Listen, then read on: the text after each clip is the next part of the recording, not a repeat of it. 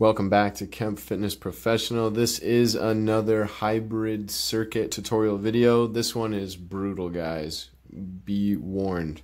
So I'm starting off with a front foot elevated split squat. I've got about 6 inches there on my elevation for the front foot, which is quite a bit. And I'm front loaded in the goblet position. So that actually is going to emphasize more of a load on the anterior chain because I'm putting the center of mass in front of my body instead of at my sides, down low by my hips. So this is a little bit more challenging position and or a little bit more quad intensive, if you will. So the key note here is that I'm really focusing on pushing down in that front foot, and a little forward lean in the torso is totally fine here, and having that front knee come over the toe is totally fine as long as you're keeping mindful about the weight distribution on that front foot and you're not feeling any knee pain, you're still pushing away with a strong braced torso, then you're okay. Number 2, we've got a kettlebell press. I'm on a Swiss ball here because in light of being a minimalist and using as little equipment as possible, I just wanted to bring the physio ball over in the corner and be able to do my presses just right over here without having to haul a bench over from the weight room. So I'm just going a traditional chest press or bench press, but I'm using the stability ball, the Swiss ball, as my bench. So I'm actually rolling it in between the shoulder blades. I want just my very upper portion of my back on it, and then it's like a hip thrust. I'm glute bridging all the way up, holding myself firm at the top, and then performing my press. I actually really like presses from the Swiss ball because the contour of the ball allows you a greater range of motion than you would if your elbow or shoulder, the top of the humerus, were to run into the back of the bench itself and limit your range of motion. Same thing like a floor press that's really limited because your elbow stops at the floor. It's the same idea with that chest press. When you have the Swiss ball, it allows you to open up and come down another 3, 4, 5 inches of range of motion, get a much bigger stretch on the pec, and I actually like the feel of using the back muscles to grip the Swiss ball behind me as I come back. It just really helps to activate that upper shoulder girdle, keep the tension tight in that whole area, and get a big stretch on the pecs.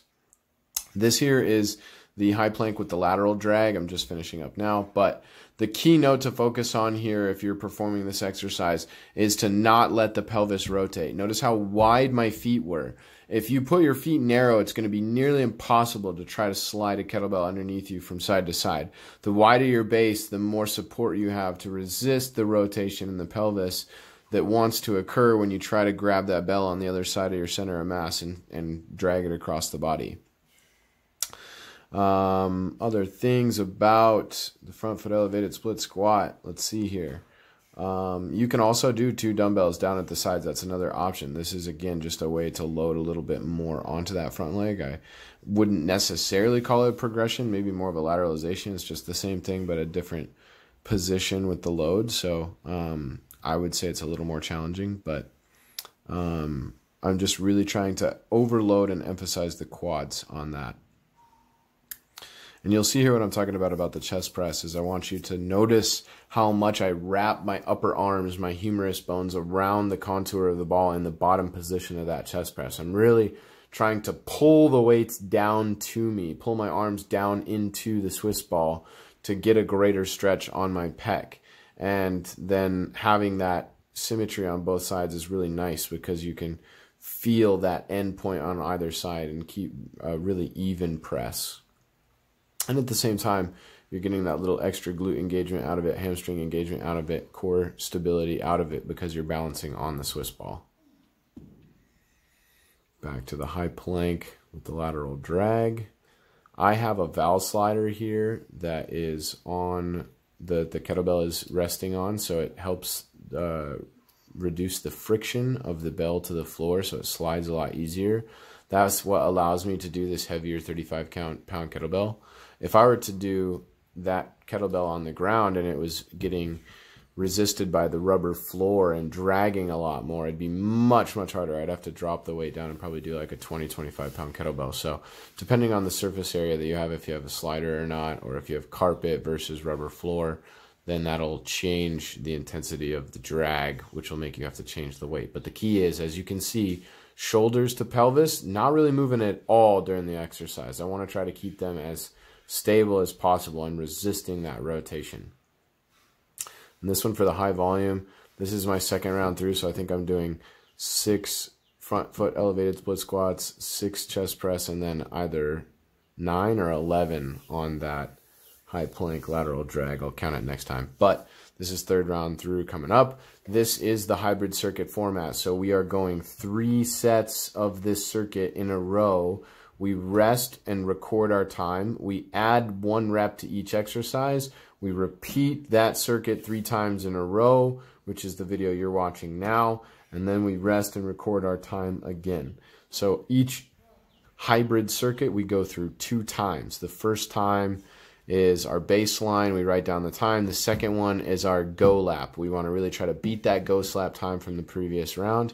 And we're adding that rep to each exercise. So you're getting just a little bit more volume done in ideally the same amount of time. So it's increasing the density of the workload, which is this style of training. This is called density training. So you can get a little bit more of that overview if you want the details from the hybrid workout tutorial video that explains more of the programming details in depth. But this is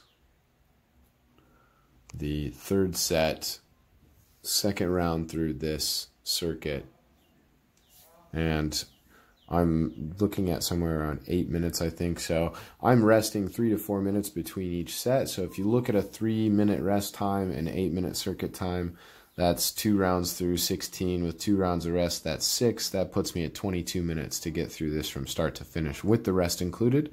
So if I did a second circuit that took me another 22 minutes, I'd be at 44 minutes. And again, that's the main goal of these hybrid workouts, is to get you in, do as many of the most important movement patterns that we can, challenge the system neuromuscular wise by pushing some heavy weight and doing some complex movement skills, and also challenge the system metabolically by circuiting it together so that way you get that cardiorespiratory benefit too.